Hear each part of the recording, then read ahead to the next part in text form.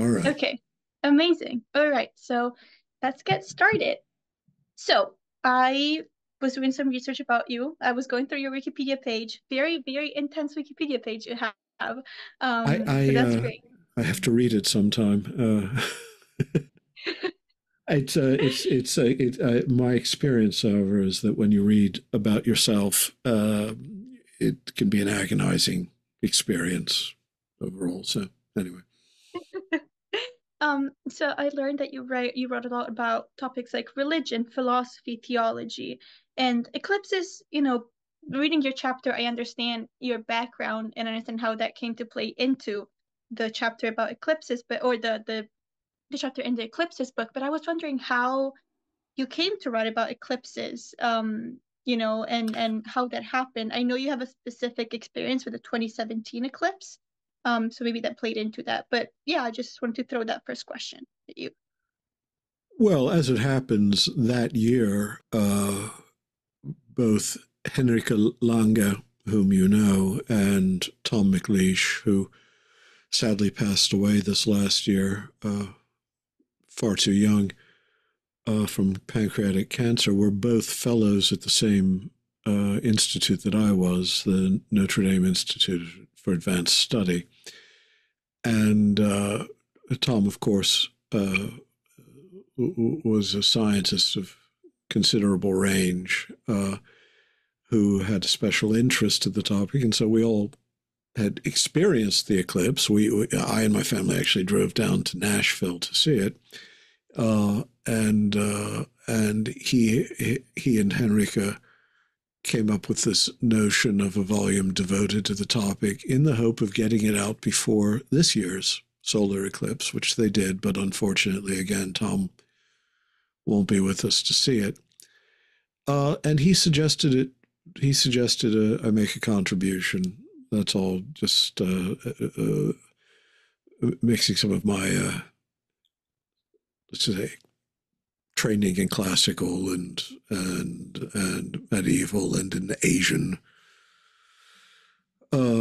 traditions, but also making some sort of philosophical comment on it. So I was drawn into the project. It wasn't really my idea originally, but I'm glad I did it.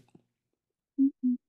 And so to talk about your personal experience in the 2017 eclipse, that you mentioned in your chapter, can you tell me a little bit about that for listeners who have, no access to the book yet and have no idea what I'm talking about? Well, you may remember in 2017, there was a full eclipse of the sun that was visible along a path through North America. It was on the 21st of August. And we decided, I, my wife, and my grown son, decided to go see it in Nashville and take a vacation. Where none of us had ever been to Nashville before, anyway. Um, and that's how we happened to see it. Now, it was it was a curious week because that was also the week, a few days before the eclipse. There had been the march of the neo Nazis and white supremacists in Charlottesville, which, as it happens, had been where my son was born, where we had lived a great many years. I'd taken my doctorate and I had taught at the University of Virginia, and at that time I was just living in the Charlottesville area. Not when the march came. At that time I was already at Notre Dame. But it was an incredibly uh, dark and melancholy moment. And so I have to admit that the somehow the approach of the eclipse seemed especially ominous in the proper sense of that term, in the sort of ancient sense of an eclipse as being a presage of something terrible upon the horizon, natural or historical. And I was perfectly prepared for the experience to deepen my melancholy. In point of fact, that's not what happened. Uh, I found it extraordinarily beautiful and somehow a peaceful experience, and that calls me to reflect on something that's very strange, on all the ancient and medieval and early modern accounts of eclipses I had read, not just in Western texts, but in Asian texts and in Near Eastern texts and others, in Native American lore and other indigenous traditions, is that almost none of them, in fact, as far as I could think, until the very late modern period, none of them described the experience of an eclipse as peaceful or beautiful or lovely. They had all, if they weren't just sort of bare accounts of the phenomenon that had no emotional intonations at all, they were more often than not descriptions of something terrible, something that suggested doom or misfortune. Occasionally, it might be an omen of success in battle, but only because it was read as a dark harbinger of disaster for the other side. And quite often, it's described, the experience itself is described in those sources as something dreadful and even hideous. And this, for the first time, struck me as how odd this was, because that had not been my experience at all. And I wondered what it was, whether personal psychology or just the historical moment we were living in, that made my perspective so different, and why I'd started in a mood prepared for something ominous and terrible, and instead had ended up emotionally entirely at the other end of the spectrum. That's so sorry. I have a little bit of a cough, but that's so interesting. And so did you find an answer for yourself when it came to like understanding why, and expecting something dark and something that would bring your mood down, you actually found a moment of peace? Or is that so like an open question for you? It's a little of both. I mean, if you've read the essay in the book, you know that at the end I reflect on both what we've gained and what we've lost as modern persons. And in this regard, which is, we may have gained a perspective on the nature of celestial phenomena that allows us to experience things like eclipses without suffering terror or anxiety about the imminent future. Although I want to point out that even ancient astronomers were often quite aware that eclipses could be predicted, and that there was a regularity in the rotations of the spheres, or however they understood these things. But nonetheless, right up until the early modern period, you can even find this in still being invoked in the poetry of the Romantics and after, right up into the early period. Even those who knew this still saw that regularity as somehow having a kind of fated quality to it, in which it also indicated the turning of fortune's wheel, so to speak. And perhaps a liberation from that terror is one of the things we've gained in having, at least since the scientific revolution of the 17th century, distanced ourselves from cosmic phenomena in that way, and begun to think of them as more mechanical events, which I think, by the way, philosophically is somewhat incorrect, but nonetheless, that's a different issue.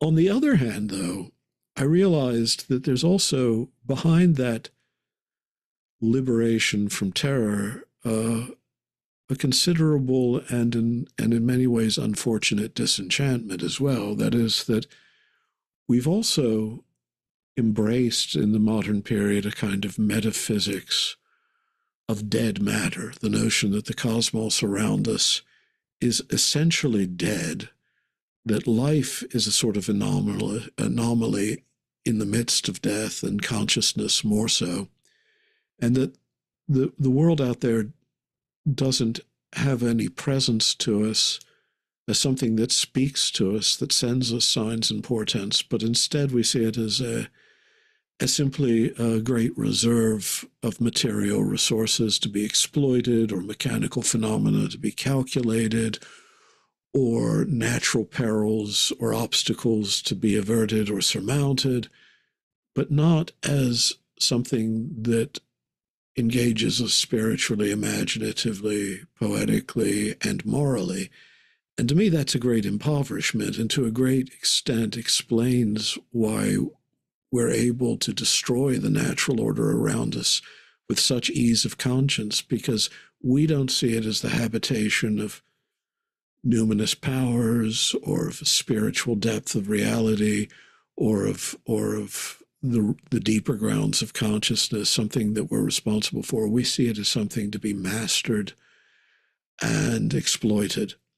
And I think that's a great tragedy, and it's very much part of the tragedy of late modernity and the sort of consumerist and insatiably consumerist, I should say, culture we've created that's just a ceaseless engine of material production and acquisition. And this made me think about philosophers, some of them of ambiguous moral status themselves, like Heidegger, who had reflected on just this sense of a loss of reverence for the mystery of being. So that was. I'm sorry to be so long-winded about this, but that was my twin reflection on the moment in history, whereas that I'm a product of late modern culture, so I can't make myself see an eclipse as a pestiferous omen of doom, perhaps. And yet, in another sense, my inability to see it as that spontaneously is itself an omen of doom, because it means that I suffer from that same sort of coarseness of conscience that I think is the great pathology of the late modern age. First of all, I love long-winded answers, so feel free to keep giving me those because they're the best when it comes to audio. They're great. But yeah, speaking of that, I was wondering if we could dive a little bit into the history of the cultural understanding of eclipses. Um, for example, can you tell me a little bit about, starting from like the first recorded eclipse, and through different societies and different centuries, for example, going through, the Greco-Roman traditions, there's Lucretius that mentions them, and then I think it's Herodotus in Greece, Yeah. writing about, that one battle that there was an eclipse and then the battle stopped all of a sudden.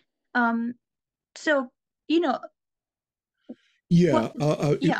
What what's interesting about this, again, as I say, is that from a very early period, we have accounts of eclipses, and yeah, they are, as you say, almost always associated with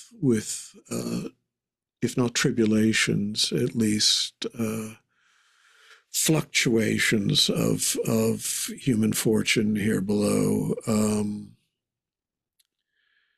I'm trying to think. I suppose that the earliest recorded eclipse. I should actually go and try to remember the exact date, but I think it's probably, and it's hard to say because this is a document whose dating varies as much as a millennium in the scholarship. But the Xujing in China, which means just a treatise or book on documents or documentations, talks about an eclipse that some think happened in 2134 BCE. Again, as I say, it's not one that's easy to date exactly. There's an ancient Babylonian text by someone called Rasil the Elder about an eclipse from the 7th century in BCE. We have similar,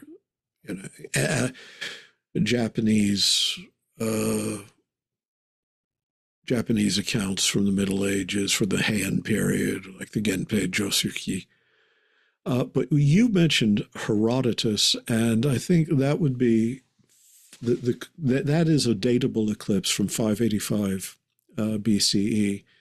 which he says had been predicted by the pre-Socratic philosopher Thales of Miletus. And it seems to be, we can't absolutely prove it happened, but it seems quite plausible that the Lydians and the Medes on the battlefield before the battle that was about to be met were so shaken by the sight that they laid down their arms and agreed to an armistice. That's sort of, there you have a sort of happy issue of what today we would think of as a superstition. The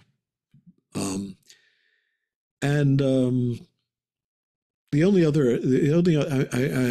other example I can think of in which terror at the sight of an eclipse immediately led to a happy outcome for everyone involved is a Japanese text called the Nihon Kiraku, and it's from the 10th century, in which an eclipse led to a general amnesty being issued to condemned prisoners. But on the whole, over time, again and again, you see this same pattern recurring. And if anything, the descriptions of the eclipses seem to be so inflected with a sense of foreboding and horror that the phenomenon itself is often exaggerated. Many of the medieval texts that I had read through preparing the essay spoke of it as being dark as night, which is not what actually happens even with a full solar eclipse, and that the stars were all entirely visible. Now, the stars do often become visible in a full solar eclipse, but not entirely. It's not as if the night sky is suddenly laid bare in the middle of the day. In the paper the essay I produced for the volume, I go through a number of them in quick order to make this point. Quite often they were associated with the death of, say, a monarch. There's a early 2nd century Chinese chronicle, the Huanshu, that links, I think it was 120, the year would be 120 CE, links the eclipse to the death of the Dowager Empress, for instance. That's just common. And even in the Christian period and after, in the Middle Ages, there was this clear association of eclipses with an impending crisis or catastrophe or grave change in the fortunes of kings or kingdoms or great powers or a natural calamity. So, if I remember correctly, there was one eclipse. I think it was during early modern England, maybe. No, maybe a little, but it was in England, I think, and it was like when one of the kings, I think it was one of the many Henrys, died. That was predicted by an eclipse, I think. This might be wrong. Well, no, you're not necessarily wrong. In fact, it was quite common. I'm trying to remember precisely which one you may be referring to.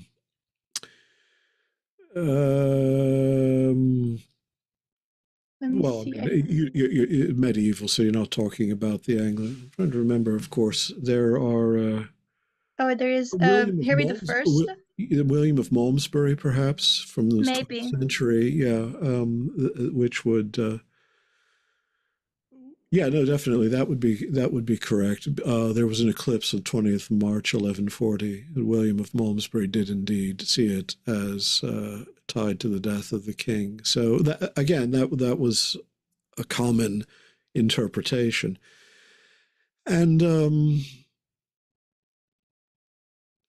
another good example of that might be.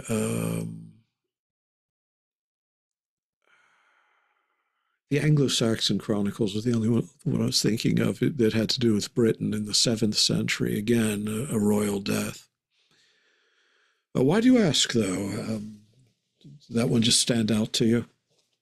Yeah, I think I remember I was picturing the story and I remember reading something about it.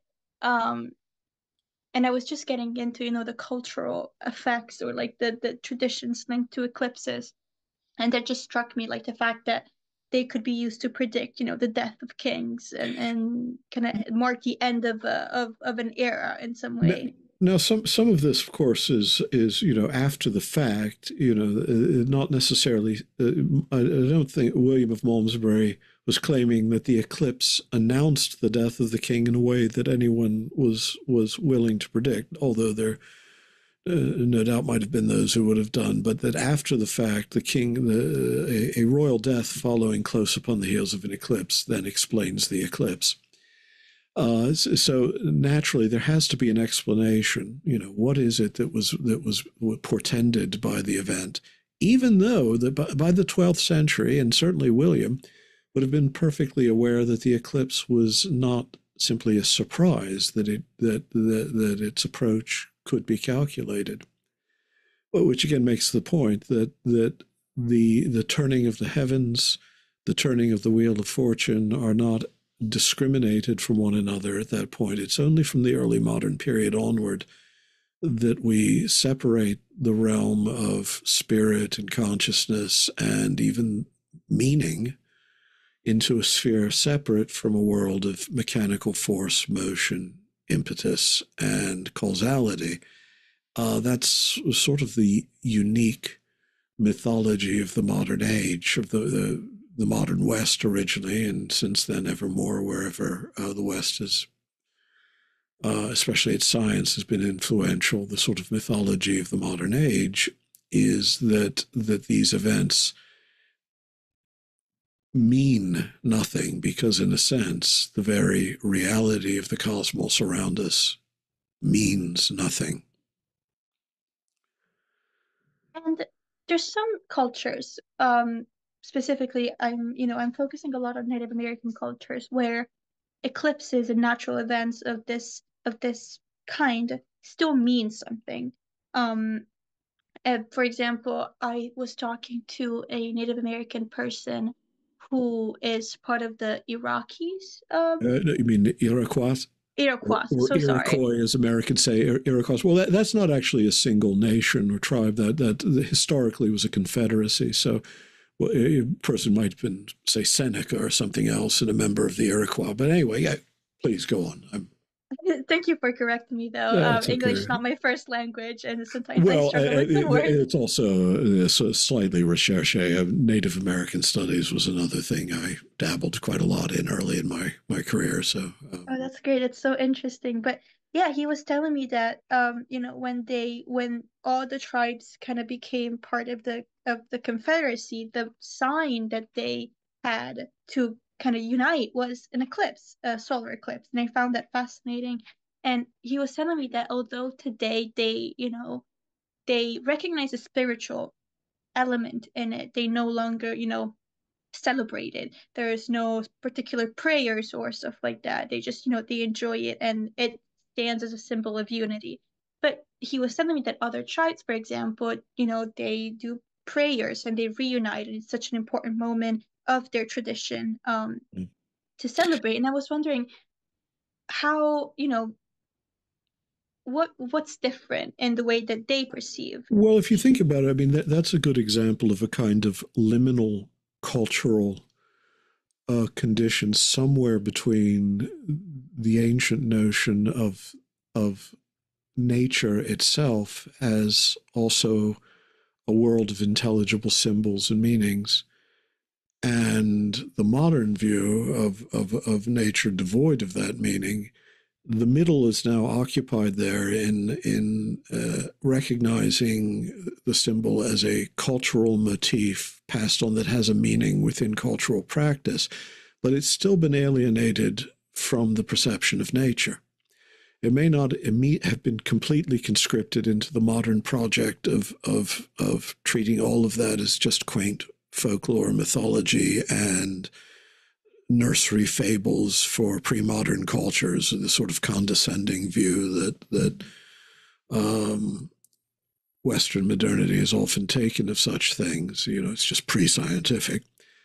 but it's still not fully at home in the world in the way that at one time humanity was, or in the way those cultures were. I mean, these are modern persons who still identify with a culture that has enough memory of its sense of communion with the natural order that it holds on to these symbols and uses them as a source of unity for the tradition, for the culture, for sustaining the language, sustaining its stories.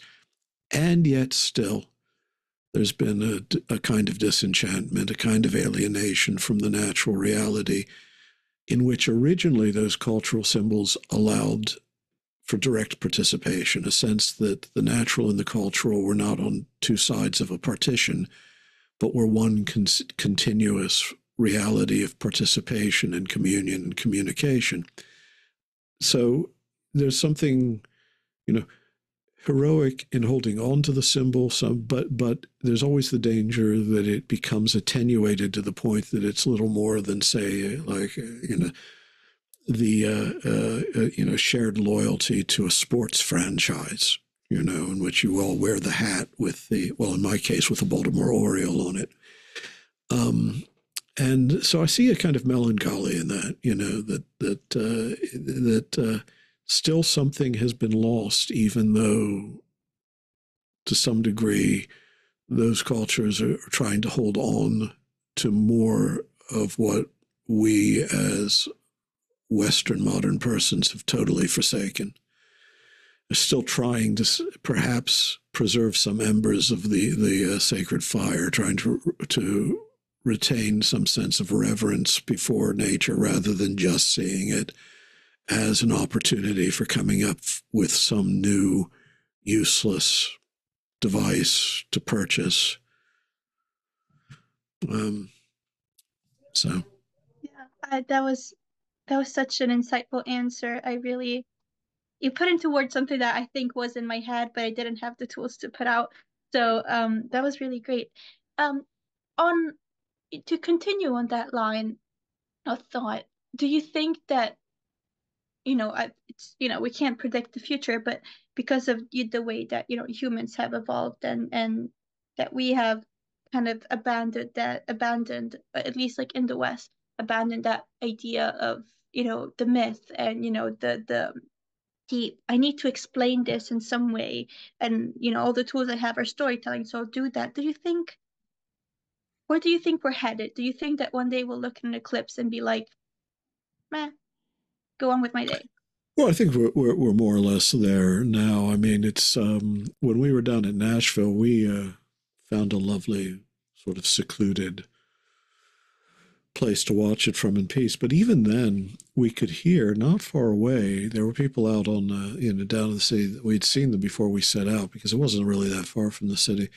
Who were on the balcony having drinks. It was I don't mean a small balcony. I mean a balcony restaurant.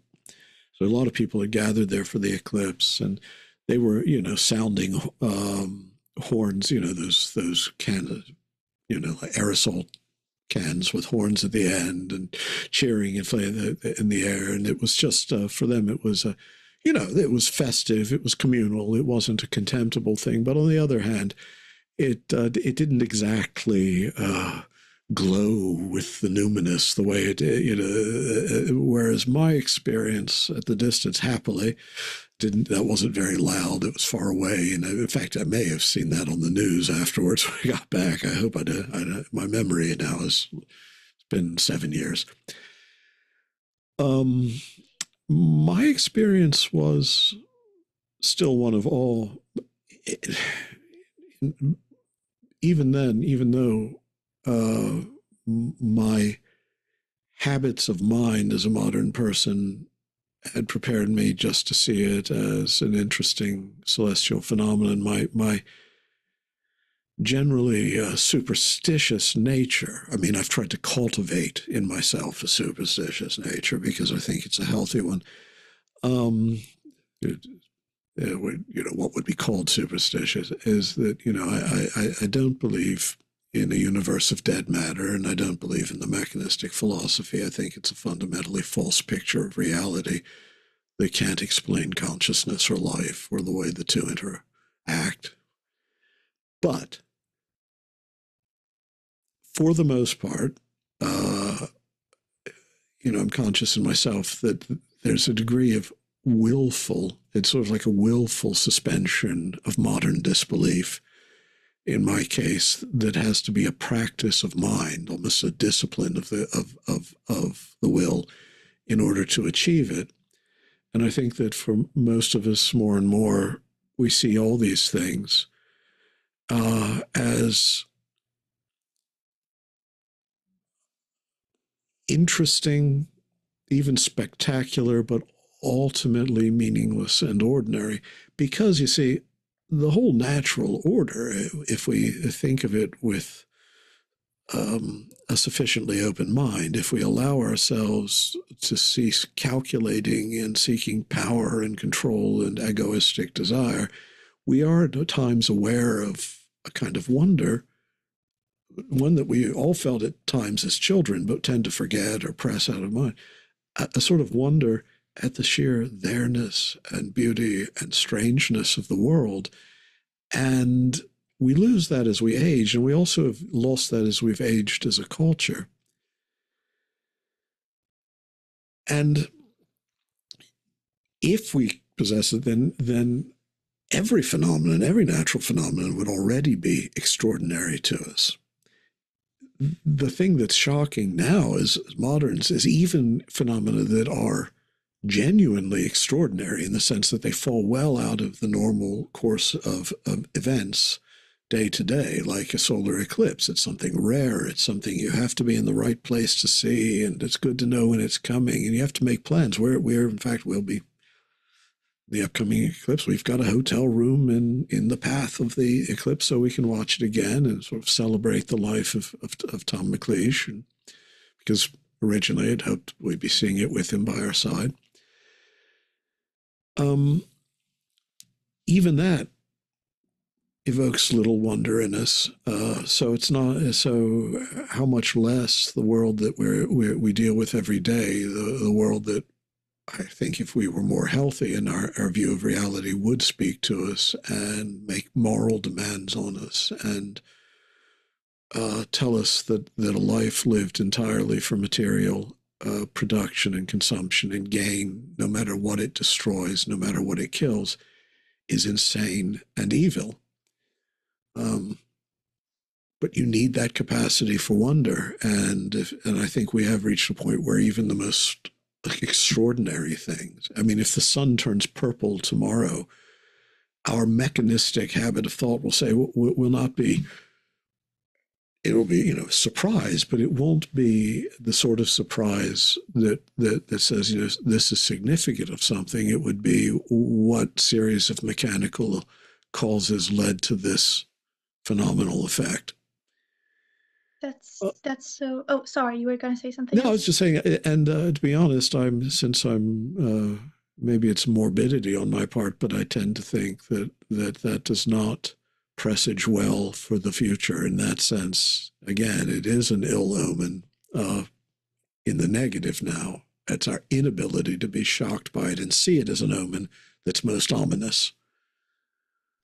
And I was an English major in undergrad, and all this talk really reminded me of Blake, Songs of Innocence and Songs of Experience, and that idea of the child and being able to, the poet is a child, according to Blake, right? Is the person who can go back to that innocent state, and maybe that's what we need, and to save ourselves in a way, to like kind of go back to that innocent. Well, one of the in the Songs of Innocence, especially, one of the most evocative of the poems there, just that, because it is, I think, it's an image of all of us in this world, and the poet especially is the one who sees it as the poem called "The Echoing Green," which is just, it seems it's just about children playing out on the greensward. But I was raised as a child high Anglican, so I was raised with the Anglican Psalter. So the poem ends, and it seems it's just about the children being called in to play, but it ends, talks about them leaving, and it says, and then, and they will be no more seen on the echoing green. And anyone who grew up with the Anglican Psalter, as just about all of Blake's contemporaries in Britain would have done, would recognize that as from the Coverdale Psalter, before I go away hence and be no more seen. So those lines, be no more seen, it actually is about death. And the poem is, he knew what he was doing. He's using that to make clear that the image of the children at play is an image of our entire life in this world. If like the poet, we can have that innocent eye and be the child who knows the world we're in before we're called home. That's so much food for thought in that, right? Anyway, that I don't have the extension Zoom, so the call will close in about 1 minute. So that was just I think that was a good marking, ending point for us. So yeah, I just want to take this last minute to really thank you for this time. It was such an interesting conversation. I wish Zoom didn't have a time limit.